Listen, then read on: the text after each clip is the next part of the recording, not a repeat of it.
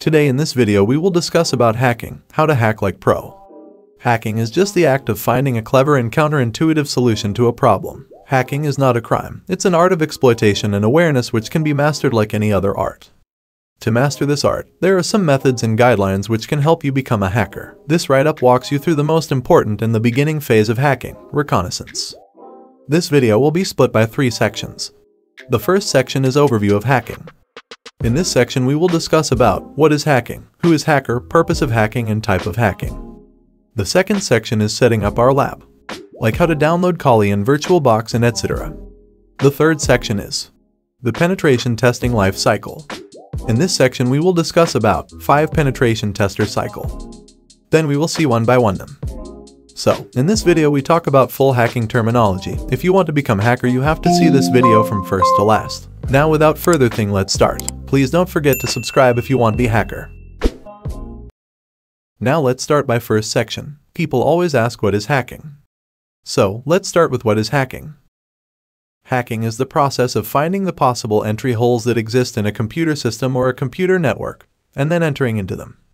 Hacking is usually done to gain unauthorized access to a computer system or a computer network, either to harm the systems or to steal sensitive information from the computer. Through hacking, you can do anything that you're not supposed to do. For example, you can view information that you don't have permission to see or use a computer that you're not allowed to use. There are many different types of hacking, such as email hacking, computer hacking, server hacking, and web application hacking. Now you know what is hacking, I think, yeah.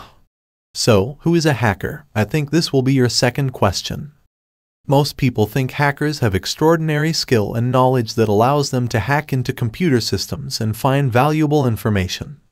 The term hacker conjures up images of a young computer whiz who types a few commands at a computer screen, and poof, the computer spits out passwords, account numbers, or other confidential data. In reality, a good hacker or security professional acting as an ethical hacker just has to understand how a computer system works and know what tools to employ in order to find a security weakness. In a simple world, you may describe a hacker as an antisocial and introverted teenager who is just curious about things.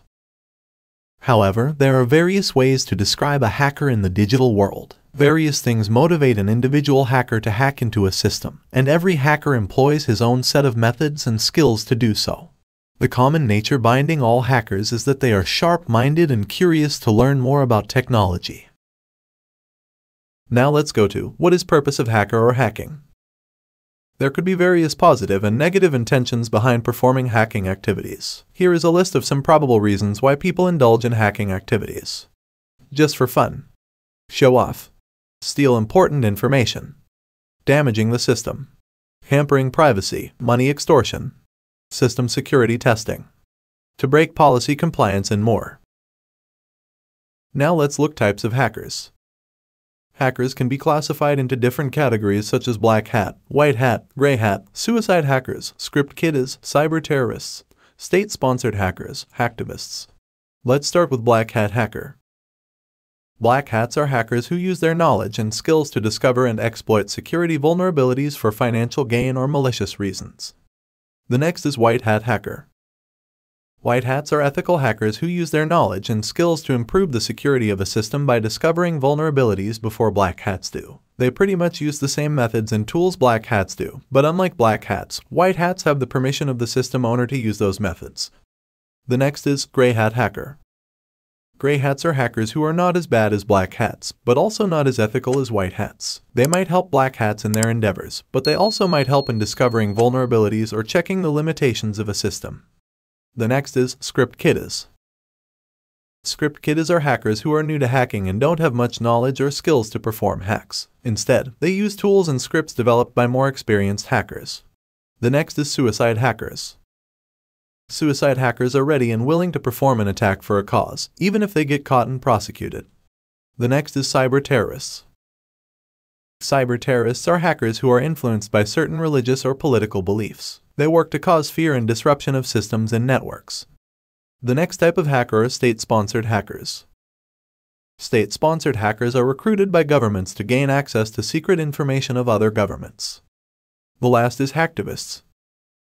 Hacktivists break into government or corporate systems out of protest. They use their skills to promote a political or social agenda. Targets are usually government agencies or big corporations. There are so many types of hackers, for example, red hat hacker, blue hat hacker, and more. This is just 6 types of hackers. You can get full video about types of hacking in my YouTube video. The fundamental skills you need to become pro hacker.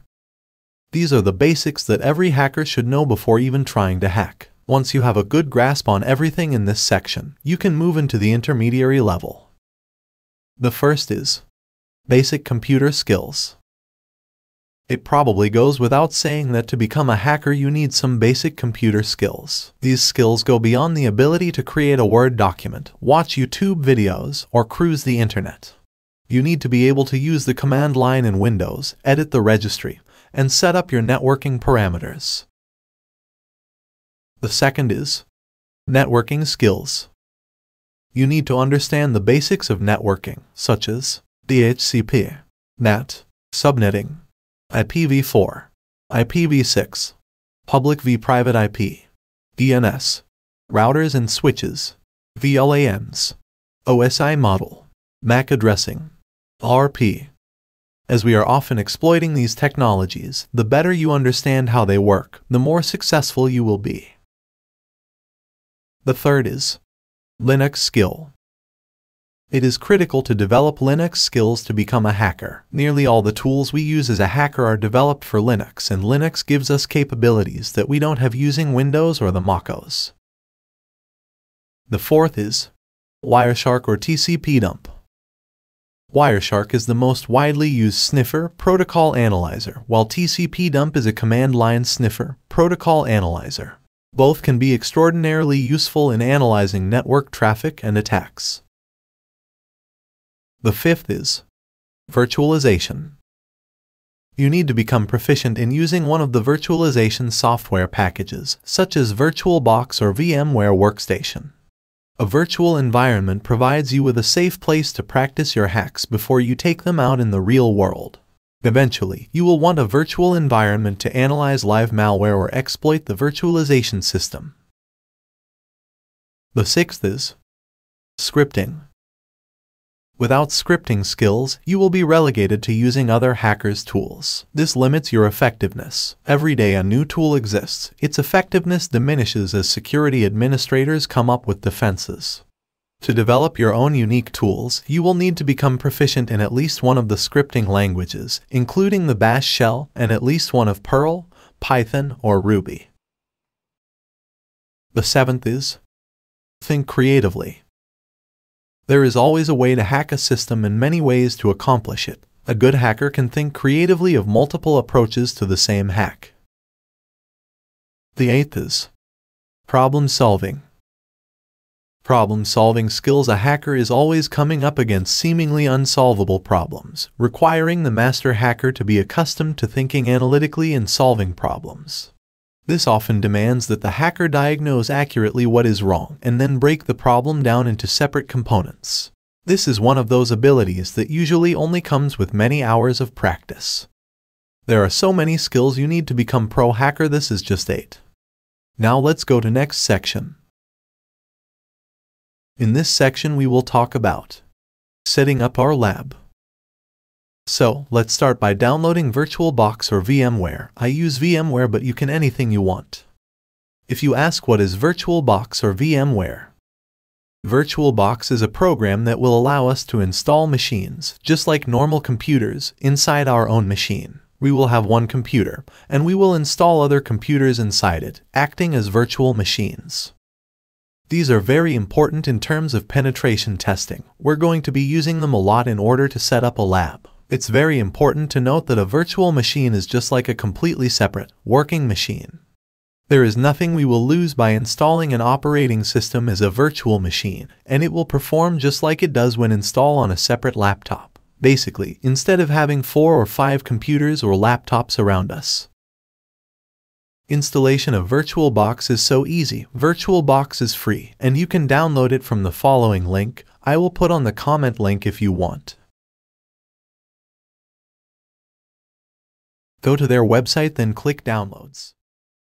You can download for Mac or Windows. Everything you need is just click I am Windows user, so I will click Windows hosts.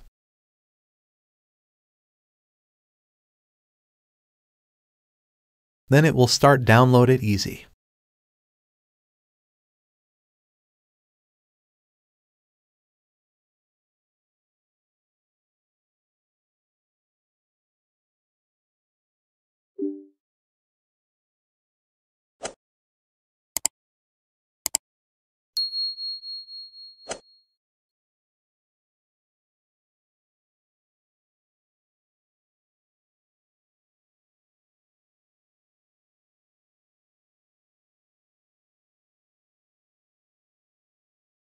Now let's look if you want to install VMware.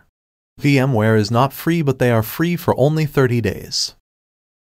To download VMware, go to their website by typing on Google VMware Workstation. Then click the first website. Scroll down little bit. Then click Download Now, then it will start download this easy too.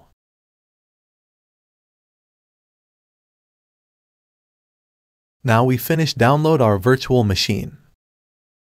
Now let's download Kali Linux. Kali Linux is coming with all of the programs and applications that we need to use, pre-installed and pre-configured. This means that we can just install the operating system and start to learn hacking. There are two options for installing Kali. Install it as a virtual machine inside the current operating system, or install it in the main machine as the main operating system. Throughout this video, we are actually going to be using it as a virtual machine, because using it as a virtual machine works exactly the same as using it as the main machine. It will be completely isolated from our computer running inside VirtualBox. If we break it or mess things up, it would be very easy to fix. It's very easy to go back to other snapshots or configurations, and we won't lose any functionality by using it as a virtual machine. That is why we always use it this way. The steps are exactly the same, regardless of what operating system you use, whether you're on Windows, Linux, or OS X.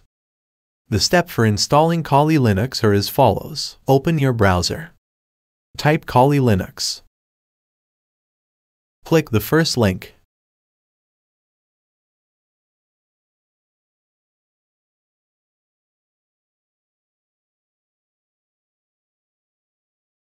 This is Kali Linux website. You can read their documentation. Now click Download button. Now choose your platform. Like I told you, I will use with virtual machines. You can use whatever you want, but if you are beginner, I recommend it to start with virtual machine. Now click Virtual Machine. Now download. If you use VMware, click VMware. If you use VirtualBox, click VirtualBox. I will use VirtualBox. It will start. It takes time based on your network speed. After finish, extract.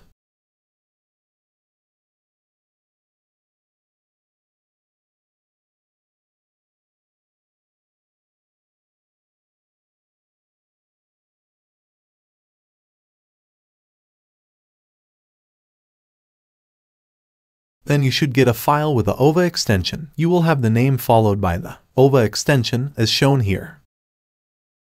Now let's install Kali in VirtualBox. Open VirtualBox. Click Add or Plus button. And go to Kali Linux directory, then select OVA file.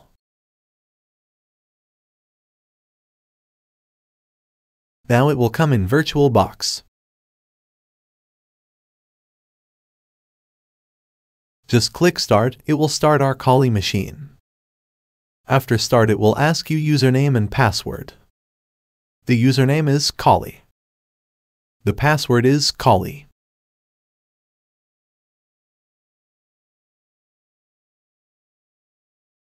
Boom, now we install Kali in VirtualBox.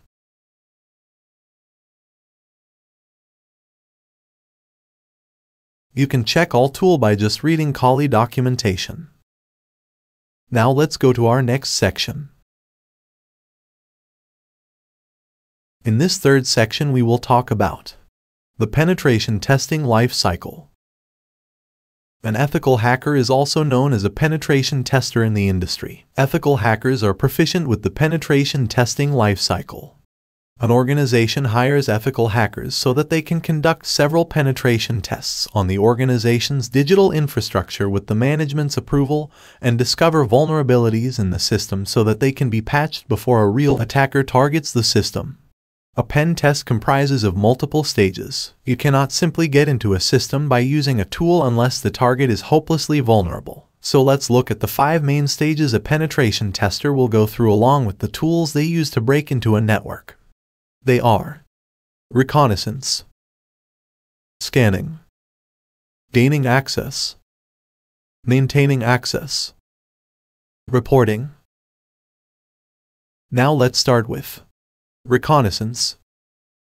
Reconnaissance is the most important part of a penetration test. It is where you gain information about the target. The reason reconnaissance is important is because the more information you have about the target, the easier it gets when you try to gain access.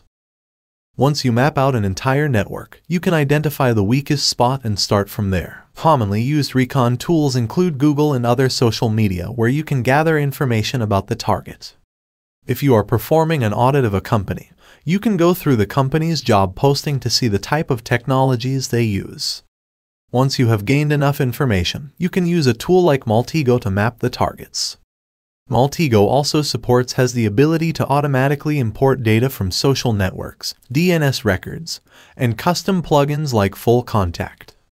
The important thing to remember in terms of reconnaissance is that you never touch the target. Reconnaissance is similar to scouting and looking for information while you are far away from the target. In the reconnaissance stage, attackers act like detectives, gathering information to truly understand their target. The detail is everything, from examining email lists to open source information. Their goal is to know the network better than the people who run and maintain it. They hone in on the security aspect of the technology, study the weaknesses, and use any vulnerability to their advantage.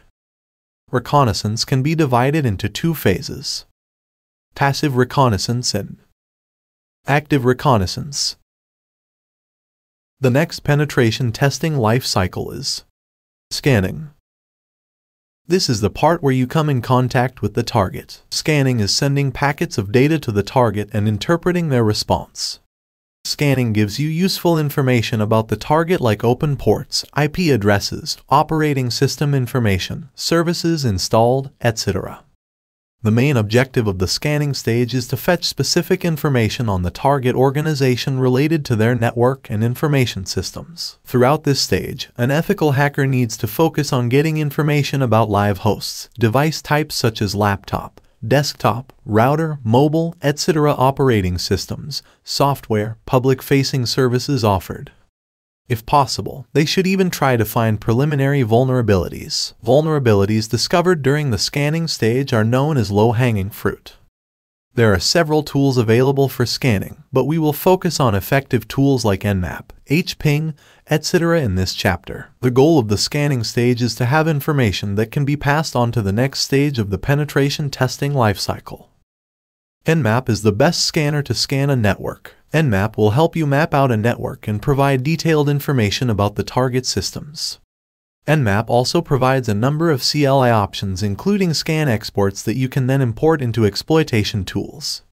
Nessus is another scanning tool, but it is a commercial product. While Nmap will give you information about the target, Nessus will tell you how you can exploit the target by matching the vulnerabilities from the common vulnerabilities and exposures database.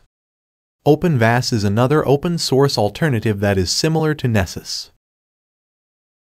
The third penetration testing life cycle is gaining access. This phase is where an attacker breaks into the system network using various tools or methods. After entering into a system, he has to increase his privilege to administrator level so he can install an application he needs or modify data or hide data. This is the part where you gain access to the system. A successful exploit should give you control of the system to at least a user level. From there you perform privilege escalation to gain root access to the target.